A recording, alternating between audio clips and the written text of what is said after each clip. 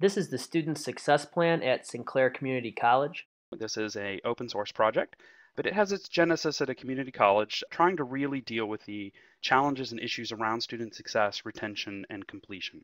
So I'm going to take you through today, talk about what is in the open source software and what is available to you now and what will be available to you in the very near future. So what is the Student Success Plan? It's an open source software system really around student success, retention, and completion.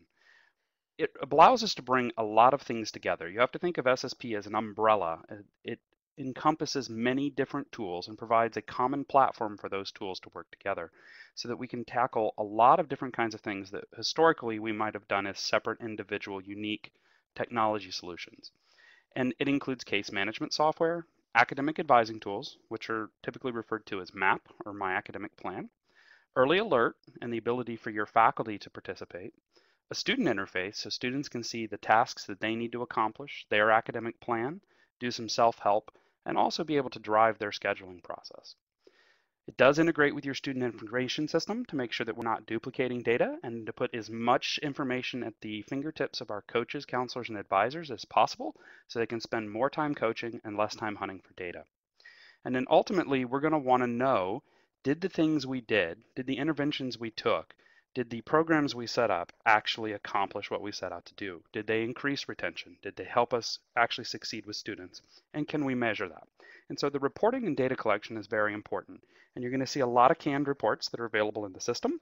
And since it is open source and you have access to the data, you could access it in any way you like, and your IR departments can go crazy with being able to pull out information and be able to help you understand, are the processes that we're putting in place actually having the impacts that we wanted to?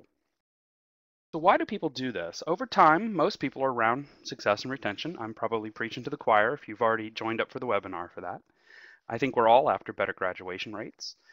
The ability to have systematic and comprehensive advising and counseling and intervention processes, particularly for those of you with distributed environments with multiple campuses or online programs, where the student may go to campus A and then when they go to campus B experience a different advising or coaching process, and being able to wrap our hands around that and come up with an idea of what is common, what is consistent, do we really know what is happening at each of these locations? And then how do we manage that so that we can improve that? Most people are after the ability to implement an early alert intervention process, typically having faculty or other support staff in the college be able to drive the process of bringing support interventions to bear for a student. The faculty are our boots on the ground in the classrooms with the students or online with those students, and are the most likely to notice that there might be something amiss and that we could do something better to help them. We believe in the idea of creating a knowledge base, referral sources. So we want to collect the great work that you have done with your counselors, coaches, and advisors. And instead of having those people redo that work all the time, we collect that in one knowledge base we call the reference guide, and then be able to use that with our students each time we interact with them, and also for the students to use it in a self-help fashion. We really want to break down silos, particularly between faculty and chairs and students and coaches and advisors and the registrar and financial aid, etc. So we don't want students to feel like they're pinballing around our organization. We want them to feel like the organization knows what their goals are and it's trying to help the student achieve those goals. We do want the students to be able to do some self-help. We all know that providing more time and interaction on a one-on-one basis with the student will help them be successful, but that doesn't scale tremendously well. And so we want to create the ability to use technology in a way that takes the good work and effort done by coaches, counselors, and advisors and allows us to scale that so students can take advantage of it themselves and be able to provide themselves some services. And then ultimately, and probably the number one feature of the entire system, is that we want to create clear plans of actions for students. This could be in terms of the academic plan or the specific services plans. What do they need to do to be successful? How do they get the services or support or meetings or whatever it might be that's going to make them successful in college? How do they know which classes to take in what term and what modality? And how can we help document that and then track their progress so that we know what they need to do and they know what they need to do and that we can all help them get there. So why should you all listen to my webinar this afternoon and take an hour of your precious time to look at this? We have done a lot of research and we're getting research in from other folks as well now. And at Sinclair, because of the funding started way back in the day, in 2003, we've got a Title III grant, and I'll talk about that in a little bit. But because of that, we've been keeping longitudinal data over a very long period of time, and we feel very confident to say that the system does have an impact on student success. St. Petersburg, who implemented the system last fall, is already showing some uptick in their student retention and success. And we have a recently produced paper by Gateway to College National Network, and there's the link on the page, that provides a great framework and talks about how all the different technology pieces are grounded in the literature and goes back to where in engagement theory or in support services, et cetera, that all of these tools are applied and how they might be used. And then also creates a nice framework for how you might measure those and how the technology can assist you in that process. So some evidence of impact at Sinclair, and this is specifically at Sinclair, and the group I'm going to talk about is really our most at-risk population. These are going to be our students that were academically unprepared for college, testing into 2 dev eds below the 100 level, so not ready as far as college math or college reading or English, or are in poverty, according to their documentation. So we know that these students historically do not succeed as well as their peers, and so we have singled them out in a process at Sinclair we call Pathways to Completion. And with that, we provide an intrusive counseling and mentoring process using the Student Success Plan as our tool to do that. Now, we manage many other populations at the college, but this is the one I have the best data for and over that 10-year period. So that's where I'd like to start. So we do know that they are more likely to successfully complete their courses, have higher first-term success rates, more likely to return, and more likely to graduate. Now, with that said, I would like to say that technology is not magic. The people are magic. The counselors, the coaches, the advisors, the faculty, the chairs, those are the folks that make the magic happen with the student. The technology supports them. And so just implementing technology will not give you retention numbers like this overnight. It really allows you to build a process, refine that process, measure it, and go back and continue that over and over till you get to the place where you feel like you have the best solution possible for your students. Now, with that said, we are able to have an impact that we feel very proud about as far as having a 37% higher rate of retention for these most at-risk students. And those students then succeed at 26% higher rate of retention than the students not designated at risk. So these are students that tested into 2 dev eds or are in poverty, succeeding at levels higher than their peers that were already academically prepared. We also see near parity in our minority populations, which is something that makes us very pleased as well. Ultimately, this is probably what we're all here for and what we're all working toward to achieve is really driving completion. And we do have good data now to show that this kind of process combined with the technology does allow us to move the needle on graduation rates, and that for these specific populations, we're seeing as much as 5 times higher graduation rate within 6 years. Now, obviously 6 years is way too long and is not what we're measured on, especially in the community college space, but it does show that these are students who received a credential instead of not receiving a credential. And that to us is the most important thing in our mission at a community college. And we feel like that the process works. Now we can just tighten it up and try to push that number of years back so that we can get more completion more quickly. I am the SSP evangelist, so to speak, and I'm paid to be excited about this, and I've been working on it a decade, and it would be odd if I were not excited about it. But to show that it's not just Russ who thinks it's nifty, there are a lot of other folks out there who have taken the time and been kind enough to recognize that we've done some interesting work, and thought I'd share that with you, and these are both in terms of technology and process. So the software is open source and it is no license cost. You can download it from our website for free, but it is free like a puppy. And that is why we have partnered with folks like Unicon to be able to help folks wrap around all the services and support that they might need during an implementation of a new technology project. We have the SSP open source 1.2 is available today and has been available in production for quite some time. The SSP beta 2 is currently in a limited beta in North Carolina, and the beta 3, which will be out in just a few weeks in mid-July, will be an open beta open to the public and to any other schools that wish to participate. So the current status as a project, as Lisa mentioned in the intro, we are part of the Apereo Foundation, which was formerly JSIG. JSIG and Sakai merged to become Apereo. So we are a very active project. As far as we know, we are the most active project in the foundation at this point in time. We have a dedicated project director, myself, and a product manager, Jason Elwood, and an architect, Dan McCollum. And Dan is actually at Unicon, so we have a very strong relationship with them in terms of technology. We have a number of active developers on the project. Our documentation is up to date. This is kind of a big deal when you look at an open source project. Are people actually keeping it up to date? Is there an active community? And is there training material? Is there documentation? Is there installation material? Sometimes open source projects fall down because very smart technology people create great technology, but then you don't have all the pieces around that. And I think that's something that we've worked really hard to make sure there is good install documentation, good training documentation, good research documentation, and good end user documentation so that they understand why we're doing this as well as how to do it. We have a number of implementations in place, including College of Lake County, St. Petersburg, Indian River, and a number of others, and we have a number underway. So what's next?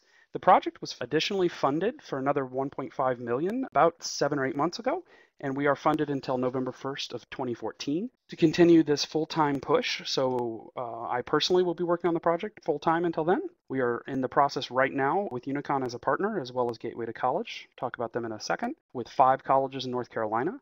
There will be 3 additional colleges. I believe some of you folks from Stanley are on the line for 3 additional schools there for what was called IPAS, Integrated Planning and Advising Solutions. And then additional Ohio Completion by Design colleges will be joining. And then we have a number of other schools and folks running the legacy SSP system before we open source that will also be joining us. The SSP 2.0 will be in full production by fall.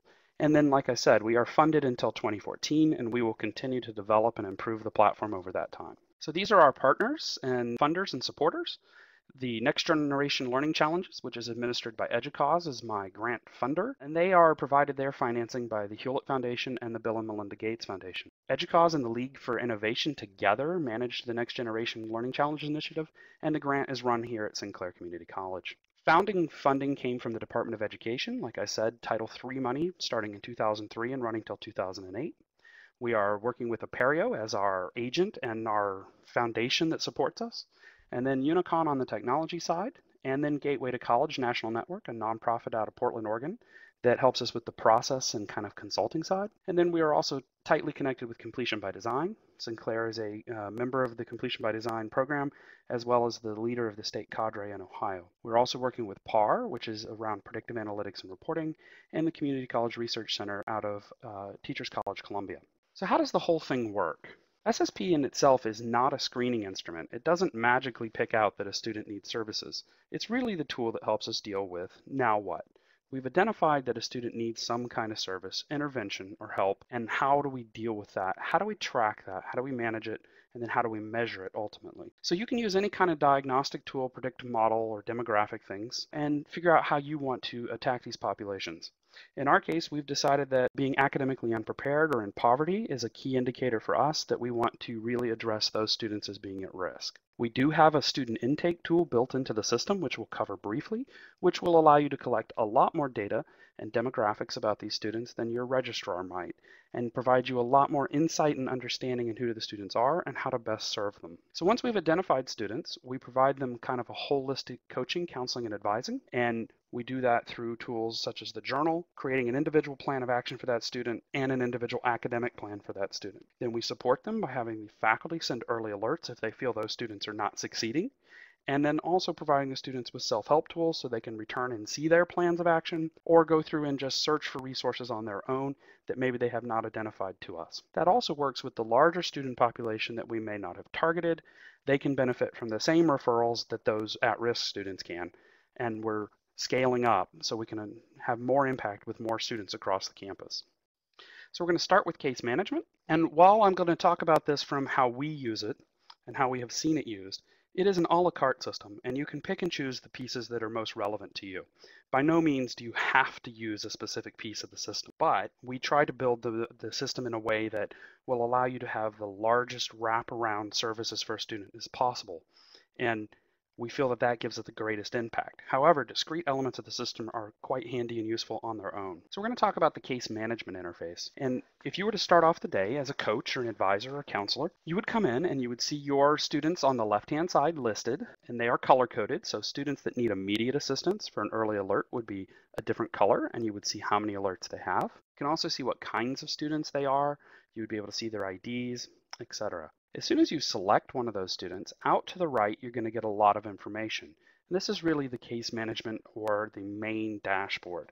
So on the left, we select a student. In that center column where it says tools, we're going to pick a tool. In this case, it's main. And out to the right, we're going to see the information that is associated with that student. So in this place, Amanda Adkins, we can see a lot of information about her. We can see what type of student she is, if she's active or not. We can see her academic advising plan, if she's following that advising plan. We can see who her academic advisor is. If it differs from her coach, it might or might not. We can see her academic program. We can see her GPA, what kind of academic standing she's in, or if there are any restrictions. We can see if she's registered or paid for the next few terms, if her financial aid has been awarded, if she's on satisfactory academic progress for financial aid, if she's an F1 student, and then we can also see if there are early alerts or action plan items open for this student. And then out to the right, we can see the different reasons for service and service groups. And these are highly configurable and will be unique to each college and each process that you want to track, but will give you a lot of latitude later to cut the data up and be able to track out on, I'd like to know about my completion by design fall 13 cohort that came in for developmental placement and what services did we give them so that we can study, did those students benefit from those services? Did we really have the impact we wanted to have? As we detail into the record, it will enlarge on the screen so that we can see more about this student. Again, the same thing, but we can just see it in greater detail. And across the top there, you can see that the main tool has a dashboard, details, transcript, placement, contact, coach, and schedule. And we're going to go through each of those. You can also see that on every screen, you're going to see the student's name, ID, their coach assignment, and the ability to pull what's called the coaching history. That's going to give you a history of everything that's been done with this student in reverse chronological order so that you can quickly come up to speed and see who's been working with the student, what have they been doing, so that we can all work together and not work at cross purposes. So in the Details tab, we have very similar information to the dashboard, but we just couldn't fit it all on one page. So this allows us to go into more detail and provide more information for you about this student, particularly picking up things like gender, marital status, ethnicity, race, intended program and admit, residency statuses, and then recent term activity. So the GPA of a 2.1 may be a fantastic thing or it may be a bad thing, and you need context to know, did the student have a 4.0 last term and has a 2.1 this term? Or did they have a 1.6 last term and a 2.1 this term? Very different kinds of situations and very different kind of focus from an advising or counseling perspective. So that recent term activity would show you the most recent terms on record, if they were on or off their academic plan, what their GPA was in that term, and what their load was in terms of hours. So you can say, is this a returning student? Is this a transient student? Is this a student who stopped out and come back? Did they drop from full-time to part-time or increase from part-time to full-time, etc.? So it's a lot of context in a very short amount of space without having to go to the transcript and try to decipher that. Also here we pick up the financial aid GPA so that you can have a separate one from your institutional GPA, and hours earned, hours attempted, and a completion rate. Very important again from a financial aid perspective in SAP, bringing in the ability to look at transfer hours separately and have an actual balance for this student, financial aid amounts and award, and also loan amounts if you would like to bring this data in.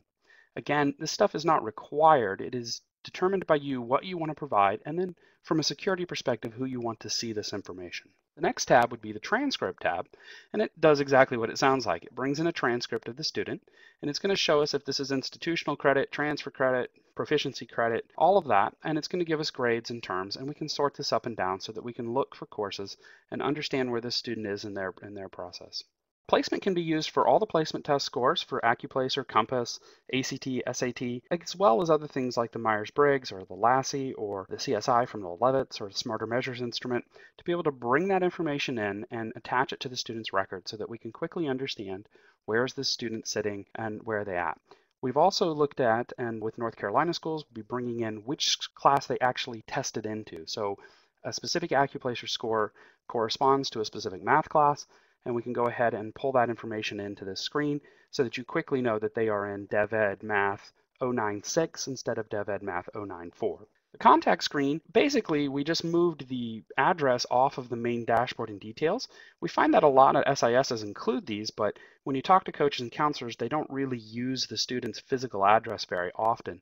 And so we went ahead and put this in a less prominent place.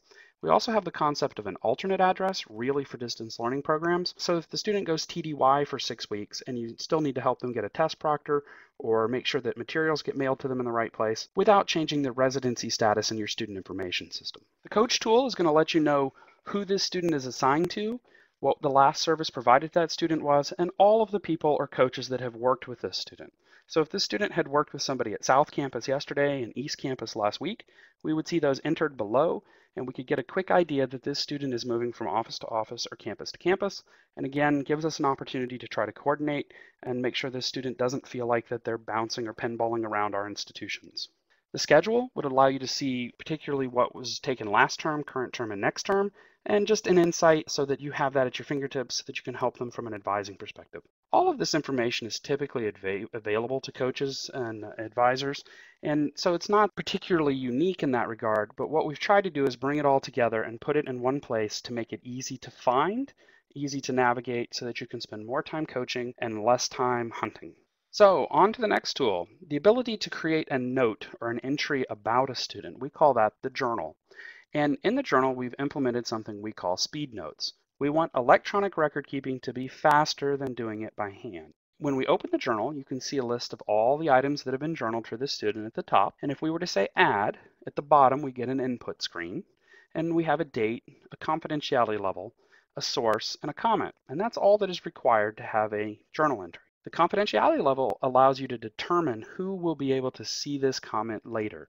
And that's how we keep disability services, counseling services, academic advising, and faculty advising all in the same system without violating the student's privacy. Determining on that confidentiality level, the other people will just simply not see that that information exists in the system. The speed notes concept, how do we do this stuff fast? How do we give ourselves some process, some checklists, and take advantage of this? So out to the right, you can see a little drop down that says track, step, detail.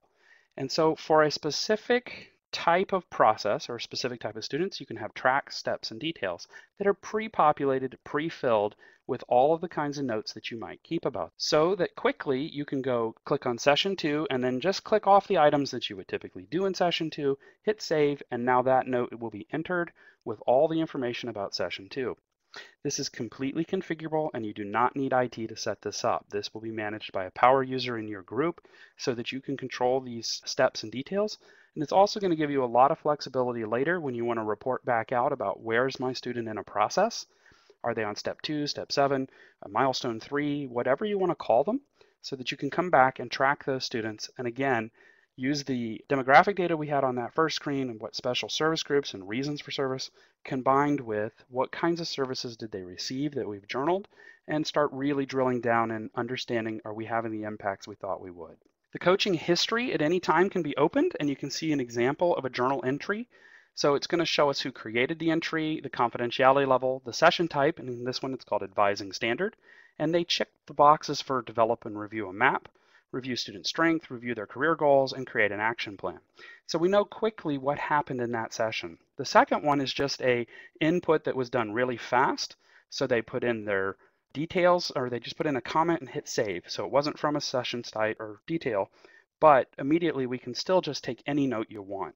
So it's not tried to be shoehorn you into one process, but to try to make life easier if you already have a defined process that you can kind of follow along. That's really nice too if you're onboarding a brand new coach or counselor, that they can go through that list and see all the things that were really expected in session 2, session 3, session 4, 5, etc., or in intake or in transfer or whatever the process is, because those steps are already predefined as checkboxes. They can kind of see that that was the expectation and know that they need to go through that list. Again, it's not truly prescriptive, but it is a nice reminder, and it does give us a little more structure and consistency between different groups, different campuses, to make sure that we're offering the same services to students. So the action plan is where we become more tactical and actually try to solve a student's problem.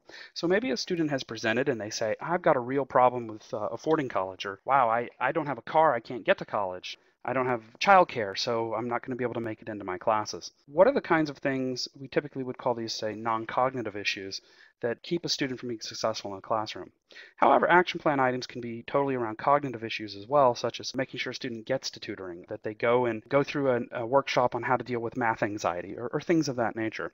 So we're going to start identifying the challenges that a student has and creating steps or plans to get them through those challenges. So the first thing is we return to that counseling reference guide I talked about. This is that giant knowledge base of all the great work you have done and recorded around all sorts of different issues that a student might have. In this case, you can see a list there.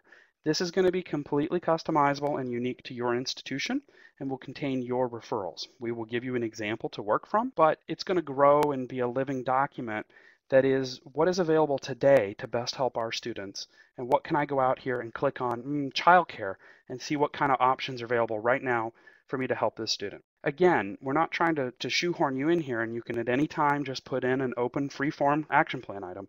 The idea is that as you mouse over these, you will see all the information already pre-filled, and when you select one, it's going to automatically add that to the action plan item. If you would like to add to that in the description, you can feel free to do so. There can be a specific link accompanying it. And again, you can have action plan items that are of different confidentiality levels. So maybe one action plan contains things that might be more of a counseling nature, and another action plan contains things that might be more of an advising nature. And we can separate those out so that the advisors may not be aware of the referrals that might be made from a counseling or disability services type of level. The idea, though, is to bring all those great works, again, some of that consistency, and if somebody's already spent a tremendous amount of time figuring out how to help a student that has a child with a disability find childcare in the evening, everybody else shouldn't have to repeat that work.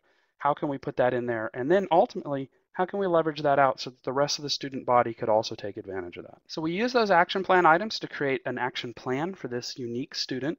These are the things that you need to go away and do to be successful. And then we actually list those out. We remind them of their goals, their strengths, and then we list the challenges with all of the information, and we create a target date. We set an expectation. I'd really like you to have this done by next Wednesday, which makes the students much more likely to complete the task on a given time schedule. And then we sign it and they sign it. That's entirely up to you. The footers and headers are completely configurable in the system. We just find that when students sign things that they take them more seriously. So we give this to the student in printed form when we have them in our offices. We email it to the student as well, and then the student will have a self-help interface where they can go back and see these items at any time and also check them off and let them know that they've completed them so that they might not have to return to the office or make a phone call. They might be able to take care of that online if they have access to a computer. We do have ability in the system to bring forward remarks or notes from other systems. So if you already have some legacy tools out there and you don't want to have to give them up entirely, you can bring the data forward. You wouldn't be editing that data, but it would allow us to display it. In this case, I'm showing an example of Aleutian's colleague from their STRK screen, which is student remark, which allows us to see the remarks that were made about this student years ago. So in some cases back to 97, 2001, 2008, etc. So that we're not losing that great historical record we've had. We're just bringing it forward into this tool so that we can still continue to leverage it, but honoring that goal that the coaches and advisors said is, I don't want to have to go and hunt for this in 3 or 4 places. Please make this easy so I can spend more time with my students. The student intake, once we've identified a student, and that whole dashboard and all those tools are really about how do we get information about the student that we already have, that the registrar has, their GPAs, their grade points, their payment statuses, their transcripts, all that kind of good stuff. Now, how do we collect more from the student that we don't currently have? And we have a student intake process. And you can do this with the student in your office, or you can send the student an email from the system that'll say, have the student fill out the student intake online. And they will get the self-help interface and they can come and fill this form out on their own. And it looks a little different for them. But when it comes back, you get a lot of demographic information that you might not have in your registration system, such as veteran status, military affiliations, which country that they're from, if they're an F1 student, if they're a primary caregiver. If so, how many children or people are they caring for? What are their ages? Do they need childcare? And if so, what kind of childcare? Are they employed? What shift do they work, etc.? What are their plans? What currently do they have as educational levels? Did their parents attend college? What are their goals? What are their sources of funding? And much of this is configurable because what you have and what we have at our institution are going to be different things. But a funding question might just start a conversation. I see here that you're going to self-fund and your employer is going to help you. What is the paperwork process that your employer needs so that we can make sure that you get money? Because maybe the student doesn't understand that they're going to have to submit verification before the term and after the term, etc. And maybe this kicks off a process to help make sure that they get the resources that they're entitled to. The last would be the challenges screen, again, entirely configurable and unique to your institution, but it allows you to collect what you know about that student. And if they've already identified that they have a challenge with childcare or transportation, that you can have some ideas for the action plan before they even show up in your office the first time. We do have a tool in the system to deal with disability services. I've mentioned several times. Ultimately, it boils down to what accommodations are we making and how do we document those, and then ultimately how we'll communicate those to other members of the institution to make sure the student gets the resources they need. So moving on to the academic advising piece. From academic advising, we've got a couple major questions that we were dealing with when we built this tool. So how do we know what students need to do? And when I say we, I don't mean advising, I mean the institution. How does everybody at the institution know what a specific student needs to do? How do students know what they need to do? We've got tools like Degree Audit, and this in no way, shape, or form is a Degree Audit tool. It is about documenting the interactions between a student and their advisor and being able to drive value from that. Degree Audit will kick out, take 9 hours of humanities and 7 hours of science, and does that really tell them what they need to do? Or it tells them kind of algebraically what they're missing, not what they need to take next fall, what's going to be offered distance learning because they're not going to be in town, or how they're going to get through this as an individual. So once we've helped them plan that out, and that's what they come to advisors for, right, is help, and how do I get through this? And then how do we know that they've done that? Will they do what we tell them to do? And how can we work to make sure that that happens? On the bottom, we've got those 3 smaller questions. Will they remember to do what we told them? How can we help them make the right decisions? I'm sure those of you in the audience that are advisors have had an experience where you've told a student something and they've done something entirely different, and you don't find out about that for some amount of time, and then it's frustrating, and trying to figure that out and try to understand what's going on. And then ultimately as well, are we offering the courses that we told students to take? So there's frequently a disconnect between what advising tells students to do and what the academic side offers as courses. And we try to deal with this in higher ed and with things like planning guides and making sure that we're going to say, we guarantee that this class will be taught in the fall. But that is different than saying, what did advising tell 300 students to do? And if we had the data about what the students were advised to do, could we use that to offer the classes that the students actually need, not the students that we want to offer or classes we want to offer in fall? And so this data becomes very instructional to help us understand that 327 students were advised to take accounting, but we're currently only showing a capacity of 200. Maybe we need to do something about that because accounting was in the planning guide. But that doesn't mean that we've always collected data about what was actually advised and rectified that with what we actually offer. So we want to create a clear individual academic plan for each student. Like I said, it's not a degree audit, it is a plan. We want to move forward. The plans can include things that a degree audit would never even understand or know about. You know, job training, skills training, the fact that you're going to transfer to another institution and you need a specific class that wouldn't be on a standard degree audit, etc. We like to be very prescriptive in our environment. This is a philosophical thing, not a technical thing, but we want to be prescriptive but not stringent, and you'll see how this plays out in the system itself. We want to remind the student and everybody who works with the student what the path is at every opportunity. So at Sinclair, for example, the student's academic plan is available to all their faculty members straight off of their rosters. That would use one of the APIs available in the open source software. But we show them if the student is on or off plan and what classes they're taking and who their advisor is, so that we can shortcut problems like, who on earth told you to take this class, that students might get in a classroom setting, so that we can begin to take that answer from the brown-haired lady told me to take it to what is actually happening. And when the faculty member becomes engaged, can see the entire plan, maybe they understand there isn't a challenge, or maybe they understand there is, but now we have a chance to fix that problem instead of just having angst about that problem. So ultimately, we want to be able to take action. If the students aren't doing what we advise them to do, why? And should we be able to reach out and offer them more services? And the default path should always lead to success. So Dr. Kay McClenny, who's out at the University of Texas at Austin, in their higher ed program there, is famous for saying community college students don't do options, and we agree with that. And so what we try to do is prevent a student with all the default options in place, meaning that we no longer say take 3 hours of humanities anywhere on our plans. Again, this is a philosophical thing, not a technical thing. But what we want is for there to be a class there and then other options that are available. But we want to make sure that the class sitting out there for them to actually register for will lead them to success, and that then they can move from there. So we're going to start back from that main caseload screen, and down on the left-hand side you can see that we've got all of our tools, and that map is one of those tools. So in the map, or My Academic Plan interface, we've got kind of a couple things going on here. On the left, in that vertical column where we have a big list of courses, and above that we have a list of different filters. So if we start at the top, we have the ability to filter by program. And program in this term can mean anything you want it to mean. It could be filter by a transfer program, filter by a specific degree or certificate, or specific types of electives, whatever you want that program to say, certain job training tracks. But when you select it, it's going to list only the courses that are associated with that. Then you're going to have filter by tags. And tags can be anything you want them to be again. However, we're going to typically see those as like, show me all the distance learning courses. Show me all the courses that transfer to a specific institution.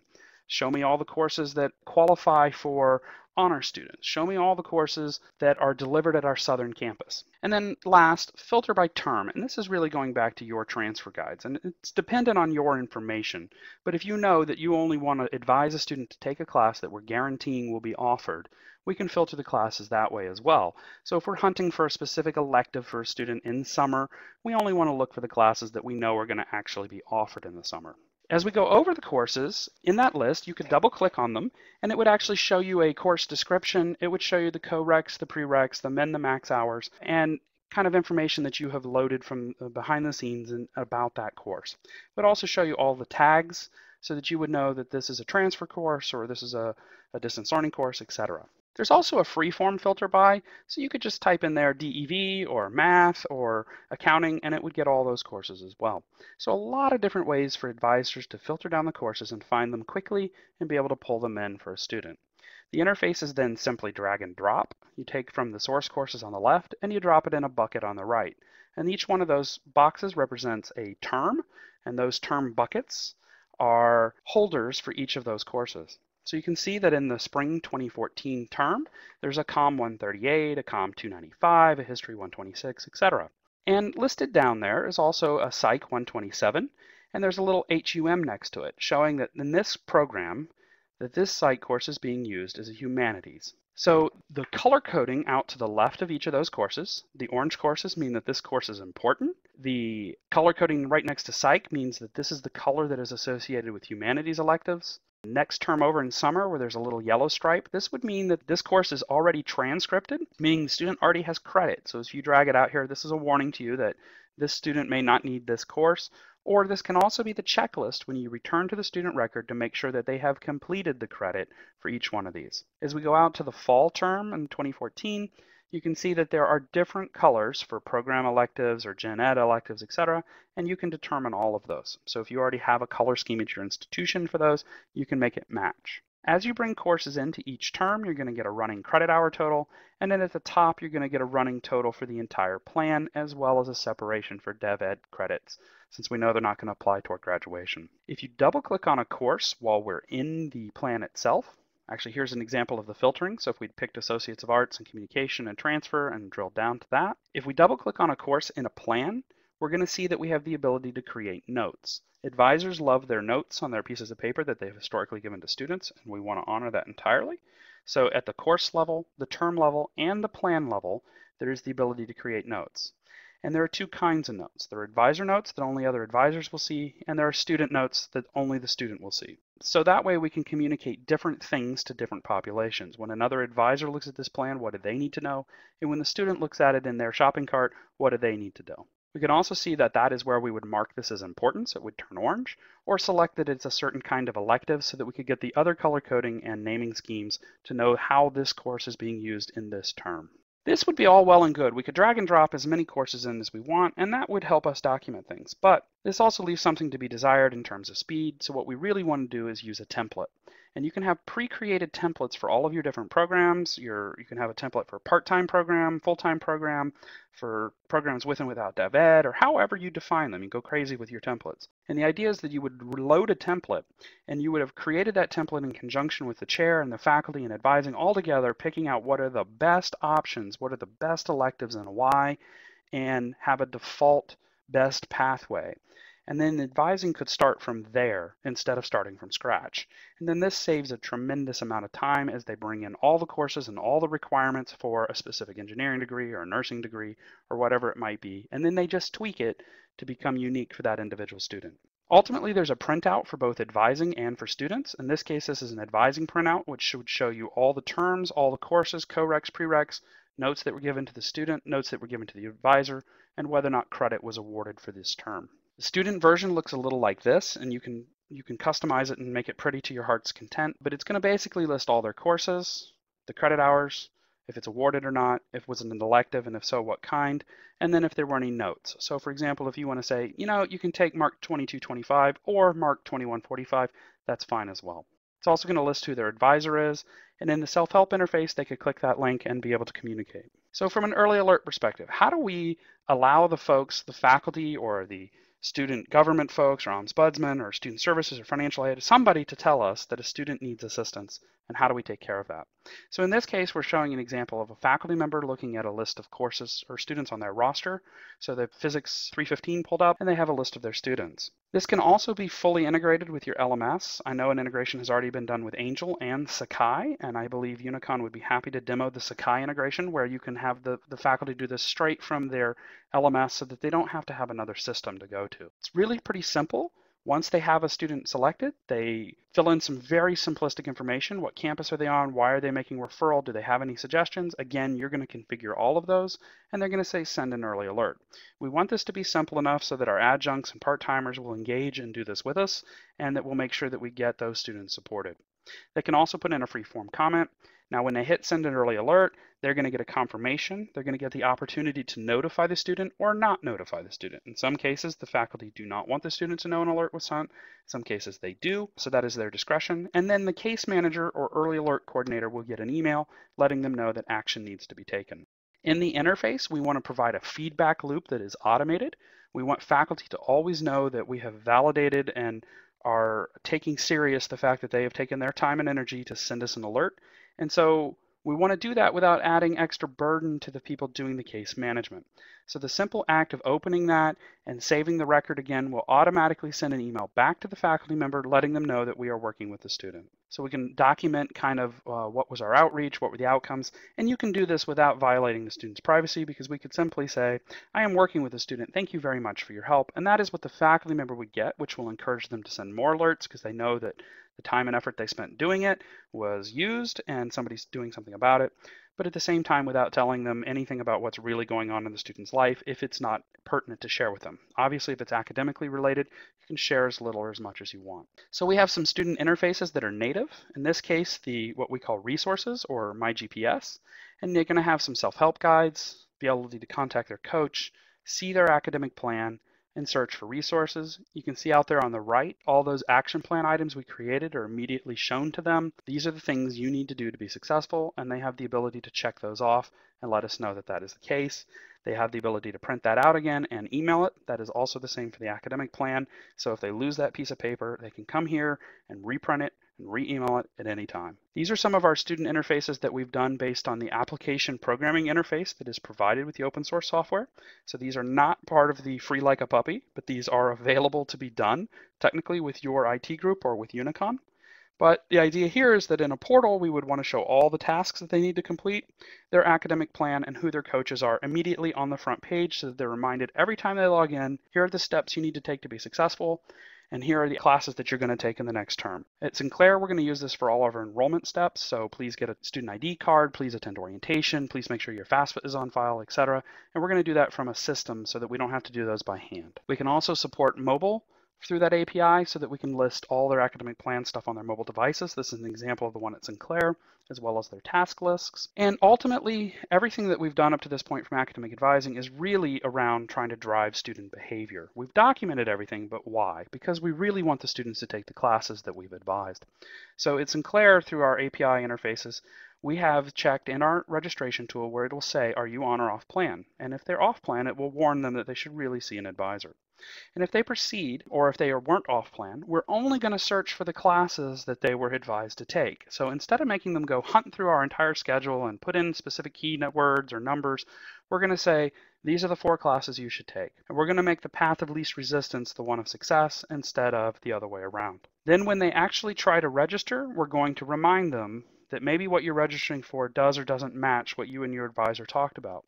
So prescriptive but not stringent, we will let them register for things that were not advised, but we want them to be informed consumers and to confirm that they really, really want to do that so that they understand that this is not taking them in the direction that they talked about with their advisor. So with all that said, we want to be able to collect data and be able to bring a lot of things back and understand what we did with the student and how that's impacted them, how it impacts our processes, how can we change, how can we iterate and get stronger and better and help more students be successful.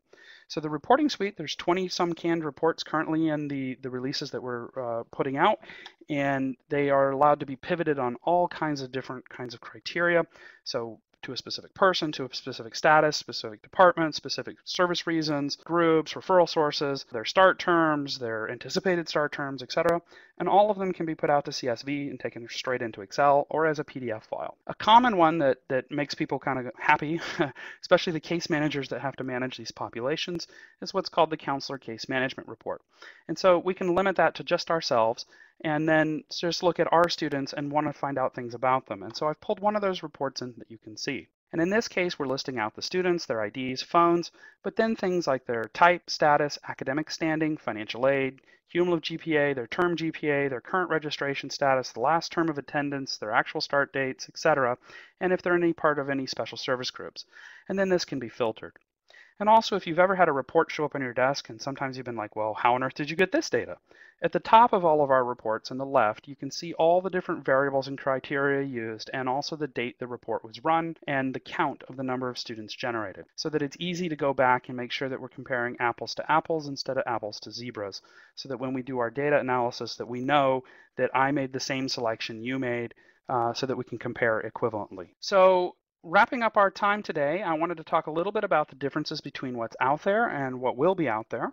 So SSP 1.2 contains all those items down the left that we've talked about today, the main tool, that student intake, the action plan, the journal, early alert, and the accommodation or disability services tool. The 2.0, Beta 2, and Beta 3 tools add a few details to the main tool, including the details, which gives us a little more information, and also the student schedule. They also add the external notes so that we can bring in that data from legacy systems, and the ability to attach documents, any kind of document, scanned transcripts or ODS status documents from like Veterans Affairs or wherever it might be. And then the biggest feature that gets added in SSP 2.0 is MAP, or My Academic Plan, and the ability to do the academic advising. So SSP 2.0 Beta 2, like I said, is being installed in North Carolina right now, and we went down and did training last week. And that is in place, and we will have that kind of in a private beta, and as soon as Beta 3 comes out, that will become public, and folks can begin using that right away. That all notwithstanding, there is no downside to installing 1.2 first and then updating to SSP 2. The update process that we've created is non-destructive, and so the updates are entirely additive. So the work you do installing SSP 1.2 will not be negated when you have to reinstall SSP 2.0. It is really just additive. And the data integration and work you do to integrate and build a server will all be reused and not lost. So with that, I have come to the end of our time, and I thank you very much for your patience and spending your precious afternoon with me. And I would be happy to take any questions.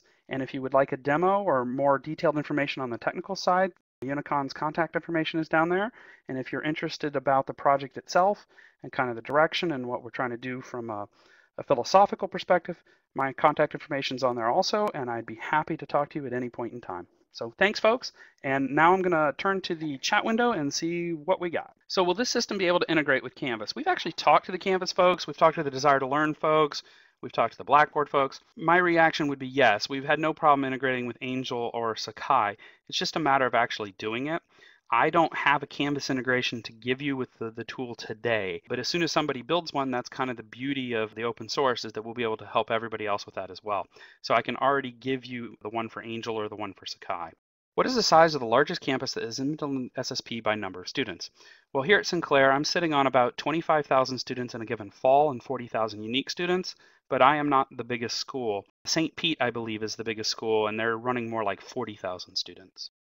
Can access to specific fields in the intake form be limited to certain staff faculty populations? And you mean that by after the fact so that we can look at certain information? The short answer is yes. The long answer is we would have to configure that to make sure that the security role has that appropriately defined so that the information in those is secured out that way. So slight customization, but not overly difficult. Can the system identify cohorts for mass communication purposes? So it absolutely can identify cohorts, and we are working on a feature that we hope to have in Beta 3 to be able to send an email to a group of folks that come out of one of those reports. Right now, that it doesn't have a whole lot of communications management pieces for a big cohort like that. It's really on an individual student basis. What you could do, though, is track an entire population of students by cohort, by term, by special service group, etc., kick that out to CSV, and then do a mail merge for your mass communication, which is how we've been doing them. But we are working on doing an email directly from that reporting interface. I just Don't want to promise you anything because it isn't actually in the system yet, but I expect it to be there by the end of July. Tracking people in cohorts is one of the strengths of the system. We can tag people in all kinds of different ways that are non-exclusive, meaning you can be part of the DL cohort as well as the nursing cohort, as well as a Fall 13 start, etc.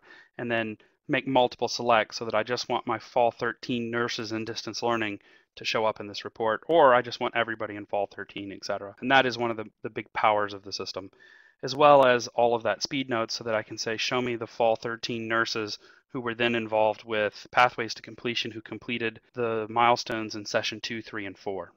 How long does full implementation usually take in terms of getting as many as possible faculty and staff on board?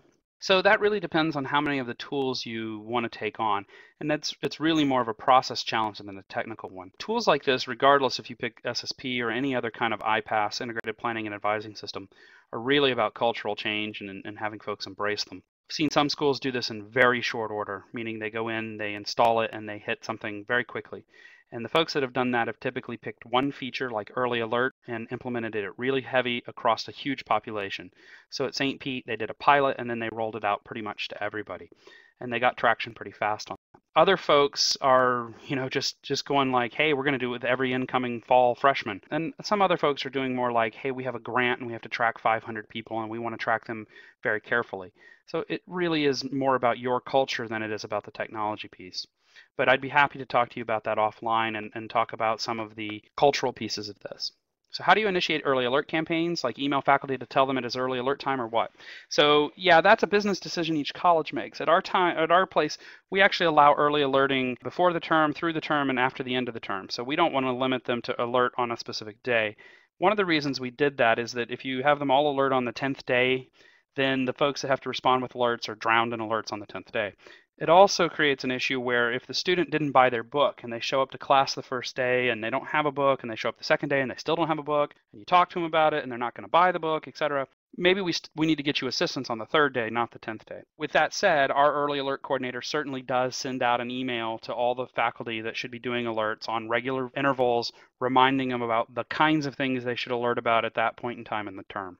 And that's really a business practice more than it is about the tool. Can we identify for the MAP systems which courses we should offer? You can certainly identify which courses have been advised to students to take. A quick anecdote I can share with that is that we had a chair step down and a new chair step up in a program, and that new chair came in and said, holy cow, we've never offered all these courses in summer before. I'm going to cancel all these classes. And that was a term and a half out, so he thought that was plenty good. And then he thought, I know Russ was showing me that we could do something with that map tool. And so he called me up, and Bob said, hey, Russ, can you show me the students that I have advised in those classes? And I said, sure thing, Bob. And I showed him how to do that online. And he was able to find out there were 400 and some students in those specific courses advised to take them that summer, and including 50 some students in capstone classes that would not have been able to graduate. And we were able to then make a different decision. We are going to offer those classes. And then Bob was also able to take the lists of students from each of the classes that he did decide to cancel because he just didn't have the staffing. And he had somebody reach out from advising and actually re-advise those students to take other courses to keep them on track or create an independent studies, etc. So the experience for those students was very different than just making them upset. So something about STRK notes, is this information imported from Banner? So in our case, STRK is actually a keyword from the colleague system, which is a Lucian or Datatel system. But any system that had external notes like that could be imported from Banner or PeopleSoft or whatever other system that you have notes in could be brought forward, yes. Can you do a degree check via MAP? Not exactly. So it is not a degree audit. That is not necessarily what the student is graduating against, because a MAP could be just for the last 2 terms, or for the fact that you want to take some new Java classes and update your skills. And so they don't always align with the degree audit exactly. So we still run our degree audits in the SIS, but we use these to document what was actually told to the student about how to complete the degree audit. You can track a student's progress because the MAP will continue to update on which credits were earned and not earned so that you can see where a student is, but it ultimately won't do an official degree audit. If you created a MAP in the first place that was equivalent to your degree audit, then that becomes semantic. So is a record in the system created once the intake form is completed, or is it automatically in the system but needs to be activated by completing an intake form? can be either way. Some schools, St. Pete, decided to put all their students in the system as soon as they became active and assign them to coaches automatically. Other folks add them to the system as needed. The process of adding them to the system requires one piece of information, their student ID. So the process is not terribly onerous to do at the time of service, and our program aides do it for our advisors and coaches when the student presents. The intake itself is not tied to their record being created. The intake is not required for any service to be delivered, so different processes can require that intake or not require that intake. So in some of our places, let's say if you're part of the honor students or whatever that are in the system, maybe you don't do the intake. But if you're part of our at-risk population, you do. It depends on your business need about whether or not the intake gets filled out. Could courses in MAP be tagged as planned courses and integrate with the degree audit system? Meaning if your degree audit system has the ability to import planned courses, yes. Meaning that you would take the MAP courses and they would be output to your degree audit system as the plan in the degree audit. I could conceive of that being done. I have not done that personally. Our system is not set up like that, but I do see that as being a potential way to do that. What we have not done, though, is tried to lock our plans to a degree audit. And I'll give you an example. Let's say a nursing student comes in, or a student wants to be a nurse. She's going to have to be on the waiting list a year and a half. And so we can't put her into the nursing program per se, and we no longer really have pre-nursing. But let's say this nurse wants to become a phlebotomist so that she can make more money, so that she can save money, quit her job, and then become a nurse full-time. Our degree audit system would have no way to cope with that, and it would appear that that student was way off track, that they were trying to do a short-term certificate that had nothing to do with the nursing degree, but in reality that might be what advising has told her to do because that's what's best for her situation. So we are a little bit leery of tying this one-to-one because we realize that sometimes students need courses that aren't part of their degree track because of they're going to transfer to a specific institution or university and they need a course that doesn't fit our mold but does fit their goals. So does MAP recognize multiple degree programs a student is in? So that's kind of what I was getting at. MAP will let you map anything. It doesn't care that they're in 3 or 4 degree programs. You can map that out all at the same time, and that's what I was getting after. Degree audit doesn't really like that. It wants you to run a degree audit against each of those different degrees separately. But when it comes time for registration, what is the student working on? And so in MAP, we want to identify that the student should be taking a specific set of courses. And in our case, we could have one course from each of those degree tracks if that's what we had advised the student to do. So it certainly will do that. Well, folks, I appreciate, oh, wait, have we done automatic sort of enrollment based on what's planned in MAP? So we do that in the sense that we show the students only the courses that they should be taking. We don't auto-enroll them. Could we? Probably technically. We have not been that prescriptive in saying that they may only take what we advise. I assume that that could be done from a technical perspective. What we do is we try to only show them the classes that we have advised, and then what they're really doing is picking the scheduling. So our advising and scheduling are kind of broken apart because advising may happen, months in advance of when scheduling becomes available for a student to know if they're going to take that in the day or the evening or Monday or Wednesday or Friday. So we just show them just the 4 courses that they need. And then we try to warn them, you're taking something that's outside of that. Could I take that a step further and be prescriptive and say you may only register for one of these 4 courses? Technically, yes, but from an institutional perspective, we are not there yet. All right, folks, thank you so much for your time. I appreciate that you hung out with me an extra 10 minutes, and I hope today was of use to you. And if you're interested in SSP, please let us know. I'd be happy to follow up with you. Unicon would be happy to follow up with you. And if you have additional questions, that research paper that we have would be a great place to start. You can go to studentsuccessplan.org, and it's linked from there, or drop me an email. And again, thank you so much for your time, and I hope today's session was useful to you, and I hope to talk to you in the future.